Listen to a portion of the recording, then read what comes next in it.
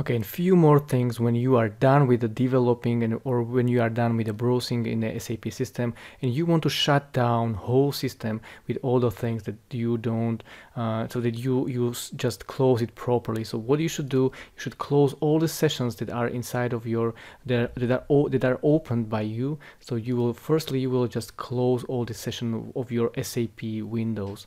So this is what you will do.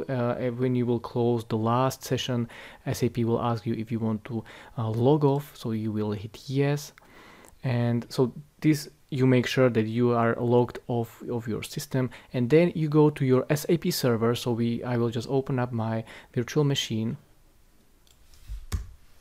and I will just go inside by putting here my password. So I'm currently in my terminal. So currently SAP system is running on this virtual machine. What I want to do in order to stop this virtual machine or to stop SAP system firstly is to type here the command stop SAP all and type or hit enter, and let's wait for a few seconds while a database is closed or stopped, and all the other processes that are running in the background, they must be stopped in order to close this SAP system properly or shut it down.